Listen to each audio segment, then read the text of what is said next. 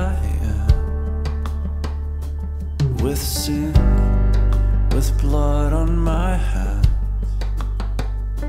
So how can I stand before my God?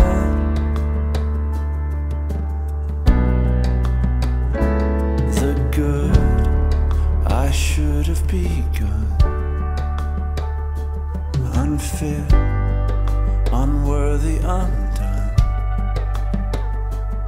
in rags, in sorrow I come, but there is hope, for He forgave me everything that I did. He forgave me, and the sin that was laid on Him was mine. He forgave me every failure and fall. He forgave me every sin I recall. He forgave me.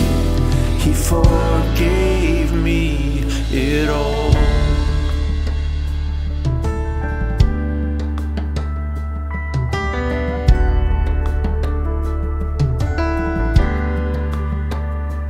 This light is burning so low, but still I fight, for I know His power my weakness will show, for He is strong.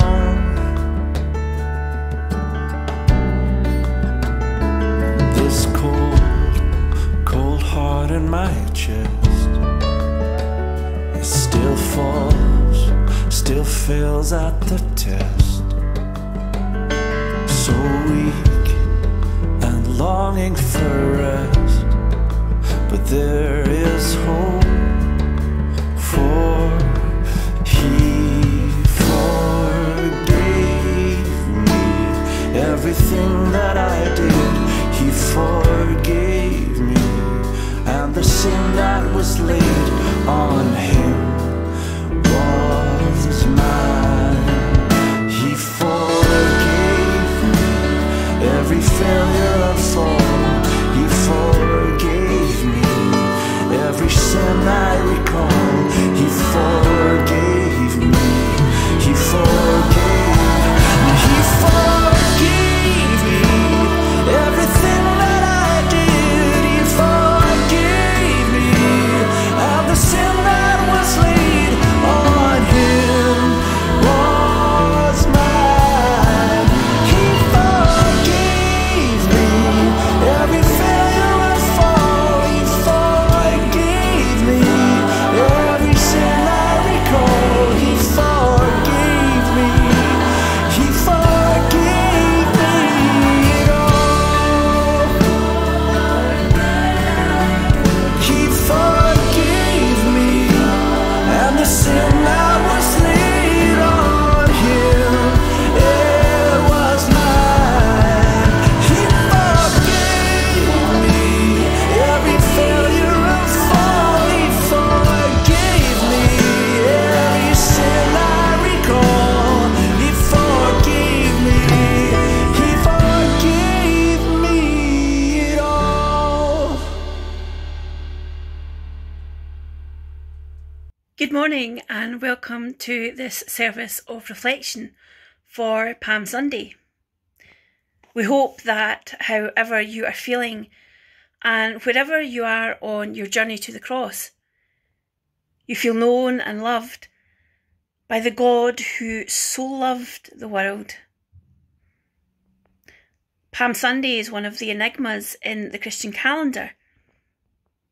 It speaks of joy and celebration, and of worshipping Jesus, the King of Kings. And yet, of course, it leads us into the events of Holy Week, the memory of sorrow and suffering. We cannot think of one without the other. Yet, this is the challenge this day brings. Through the hosannas and the waving palms, the singing and the joy.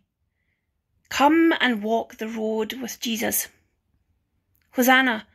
Blessed is he who comes in the name of the Lord. We will walk with him. Through the betrayal and denial, the shouting and the sorrow, come and walk the road with Christ.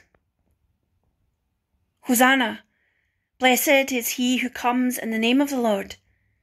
We will walk with him. Through the waving palms and the passion, the prayers and the pain, come and walk the road with him. We will walk the road with him. We will not leave him now. Hosanna! Blessed is he who comes in the name of the Lord. Let us pray. Palm Sunday in Jerusalem. The shouting gets louder. The noise swells to a roar. Hosanna is the cry of the crowd. Blessings on him who come in the name of the Lord. You were there that day, one of that great throng of people, tightly packed together in the streets, waiting for Jesus to come. Can you hear them cheering? Look at all the colour. Inside you feel excited and expectant, just like the rest of them. Here he comes now, Jesus the Messiah, Jesus the people's Redeemer, Jesus the Saviour of the world. You join in the cheering as well, caught up in the excitement of the moment. You also shout Hosanna. As Jesus passes riding on the back of a donkey, he is smiling. For one brief moment, among all the people in that crowd, he catches your eye. No words are exchanged, but his look says everything. Because clearly, he understands how you feel. And under your breath, there are a few words you keep on repeating, over and over again. You whisper them silently, over and over again, some words that you want him to know.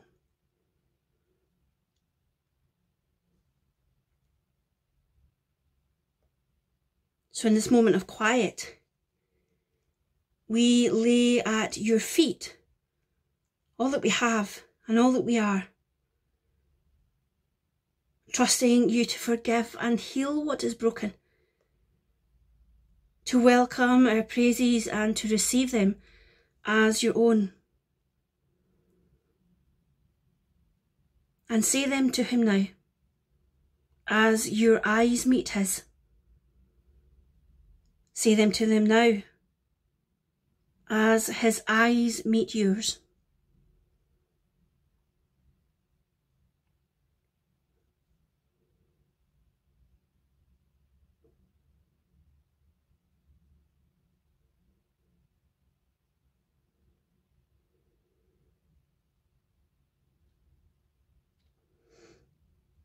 Jesus has not heard your words. How could he? The noise is too great. The people are too many. The moment of meeting too short. But he has understood you all right. For the smile on his face breaks even wider. And the depth of his love for you shines from his eyes. And then he looks away. The donkey carries on. Others like you will sing their praises. Hosanna, Hosanna. Blessings on him who comes in the name of the Lord. Amen. As they approached Jerusalem and came to Bethphage and Bethany at the Mount of Olives, Jesus sent 2 of his disciples, saying to them, "Go to the village ahead of you, and just as you enter it, you will find a colt tied there, which no one has ever ridden. Untie it and bring it here. If anyone asks you, 'Why are you doing this?' say, The Lord needs it and will send it back here shortly." They went and found a colt outside in the street, tied at a doorway. As they untied it, some people standing there asked, "What are you doing untying that colt?" They answered as Jesus had told them to, and the people let them go. When they brought the colt to Jesus and threw their cloaks over it, he sat on it. Many people spread their cloaks on the road, while others spread branches they had cut in the fields. Those who went ahead and those who followed shouted, "Hosanna! Blessed is he who comes in the name of the Lord. Blessed is the coming kingdom of our father David. Hosanna in highest heaven." Jesus entered Jerusalem and went into the temple courts. He looked around at everything, but since it was already late, he went out to Bethany with the 12.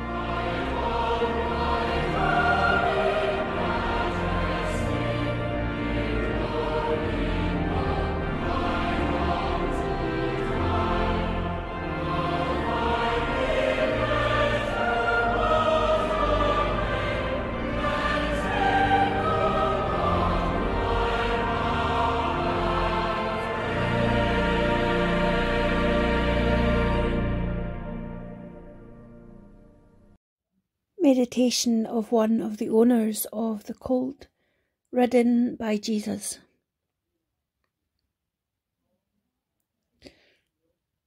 "Hello," I thought, "what's going on here?" And you can hardly blame me, for there I was minding my own business, when suddenly these fellows I'd never clapped eyes on appeared from nowhere, and as cool as you like, started to make off with our donkey. In broad daylight too. That's what I can go over, bold as brass, without so much as a "by your leave." Well, you can imagine my surprise, can't you? Hardly the kind of goings-on you would expect in a quiet village like ours. So I asked him straight, "What's your game?" And that's when they spoke those special words. "The Lord needs it." Not the fullest of explanations, admittedly, but that was all I needed, for straight away it all came flooding back. That day when Jesus came by, and for a wonderful few moments I met him face to face. No, you won't have heard about it, for it wasn't the sort of encounter to hit the headlines.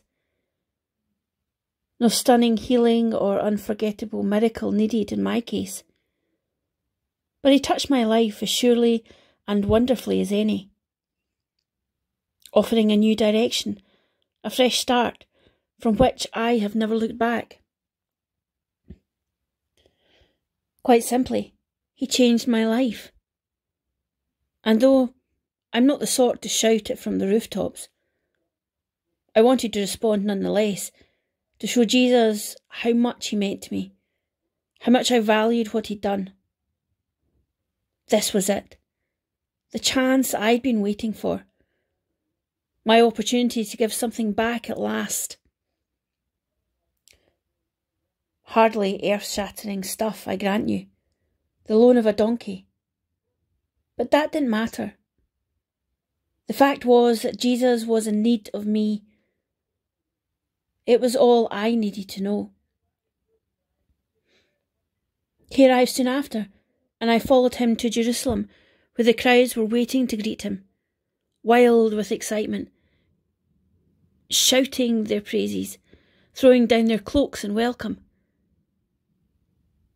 And small though it had been, I knew I had done my bit to make that great day possible.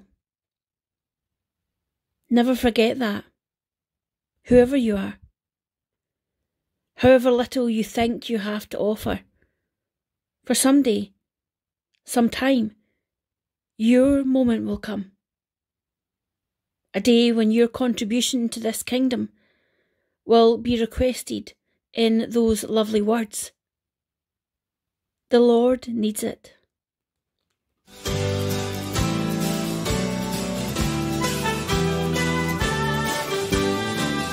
Make way for Christ the King. His splendor arise.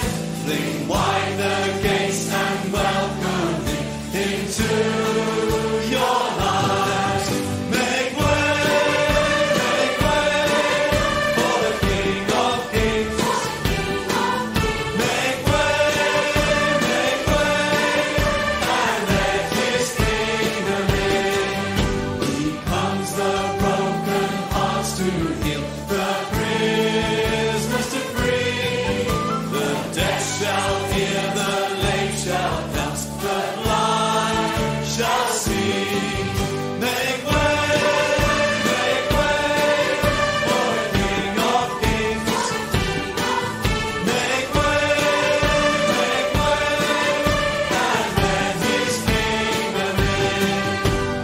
Those who mourn with heavy hearts, who weep and sigh, with laughter, joy, and royal crown, he'll beautify. Make way for the King of Kings. Make way, and let his kingdom in. We call you now to worship as Lord of all, to have no gods before him. That's wrong must fall. Make way for the King of Kings. Make way, and let his kingdom in. Make way for the King of Kings. Make way, and let his kingdom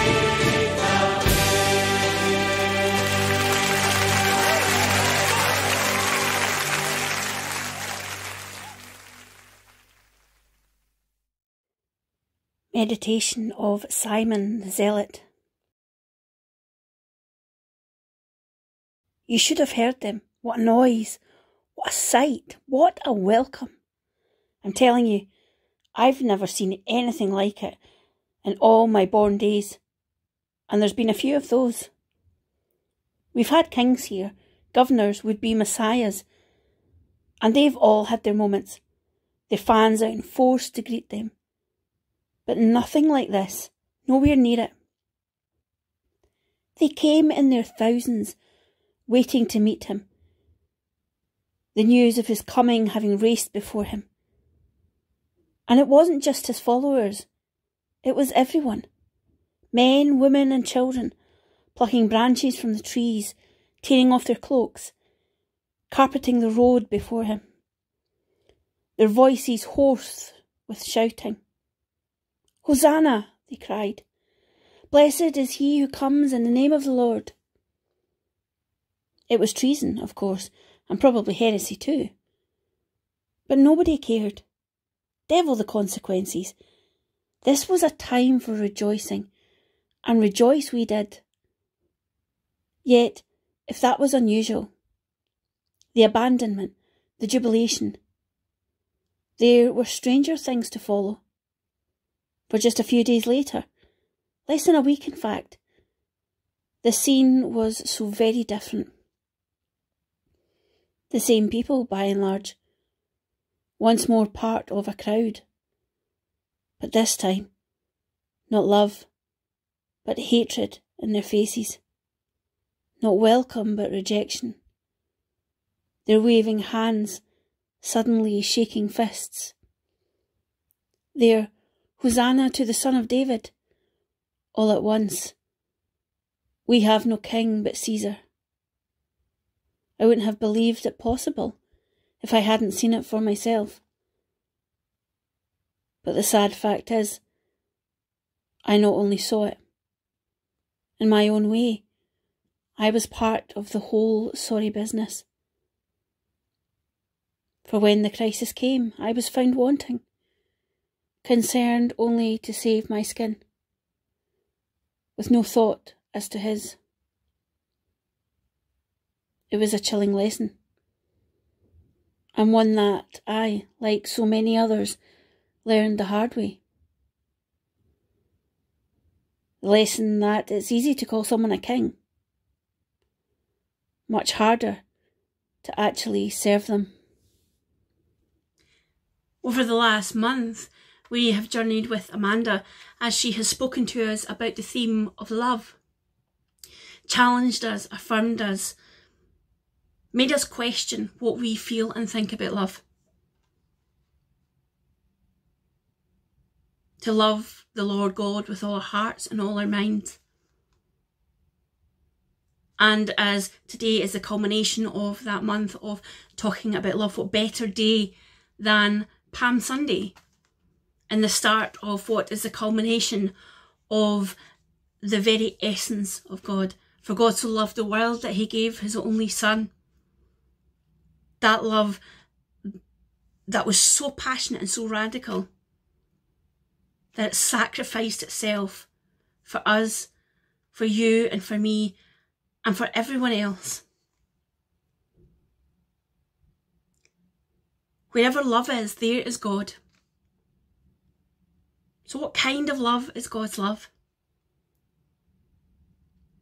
It is love that forgives, and then forgives, and then forgives again. It is love that rolls up its sleeves and gets involved in the caring and mending and building. It is love that is quite happy to be considered the fool, to be considered weak. It is love that goes on giving, but holds no account. Love is not selective, and it is totally unconditional. So what is the nature of God's love? Well, as Amanda has told us these past couple of weeks, it is a doing word. God's love is doing. This is the nature of God's love. To sacrifice. For God so loved the world. This is the nature of God's love. For this is the very nature of our God.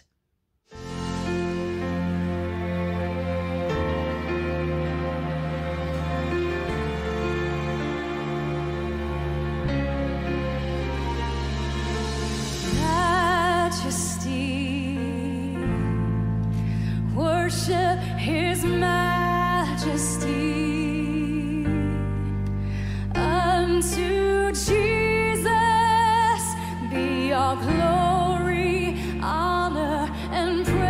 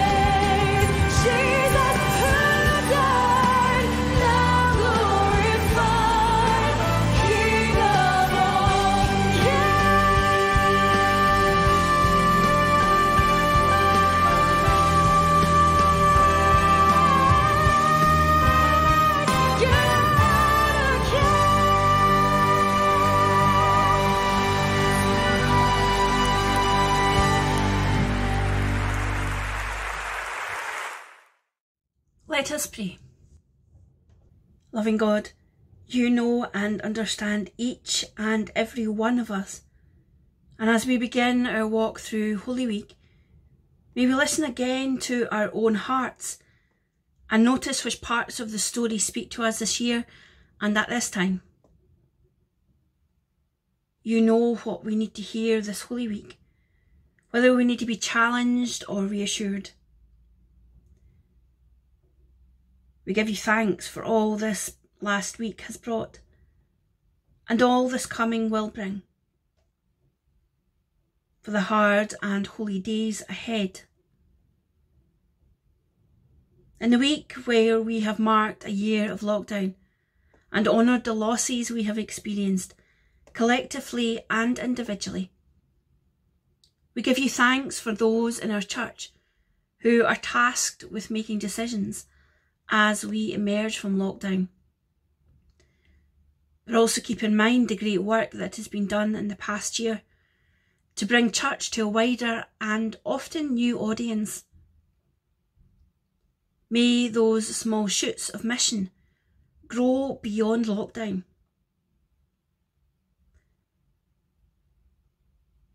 We give you thanks for all who have worked tirelessly throughout the past year. And as we see the rates of COVID infection decreasing, we give you thanks. But we are mindful of the increase in burnout and exhaustion felt by so many. May they feel your loving arms embrace them. We give you thanks for those in positions of power, those whose decisions affect the very lives of so many. May we all seek to promote justice, compassion, and a fairer society for all. We keep in our thoughts teachers and educators who are constantly having to adapt while trying to support the growing need of mental health support for their students. We pray for individuals we know who are suffering, bereaved or in distress. And in the silence now, we offer up to you those we know who are on our minds and in our hearts.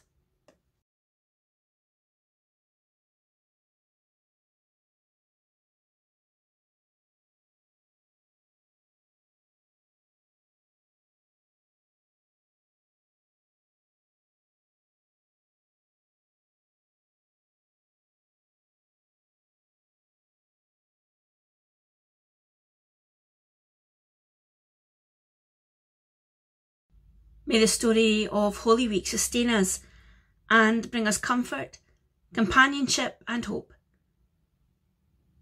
And now we draw our voices together as we say the words Jesus taught us. Our Father, who art in heaven, hallowed be thy name. Thy kingdom come, thy will be done on earth as it is in heaven. Give us this day our daily bread, and forgive us our debts, as we forgive our debtors. And lead us not into temptation, but deliver us from evil. For thine is the kingdom, the power, and the glory forever. Amen. Thank you so much for joining us for this service of reflection. Please feel free to comment on Facebook or YouTube, even if it's just to say hi. It's lovely to engage with you, even if it still has to be online. Thank you to Shona for the reading and to Barry, who has put all my clips together into the polished service that you are watching now. There is still a tea and talk on a Thursday afternoon, and it will be on this coming Thursday. I have, however, had to change the room code, so please do get in touch for the new link if you want to join us for a very informal time of chat and just clash, really. So go into Holy Week, following in the footsteps of Christ. May facing hard things allow transformation and for the Easter light to be born in you. The blessing of God of light, Creator, Guide and Inspirer, rest and remain with you, now and forevermore. Amen.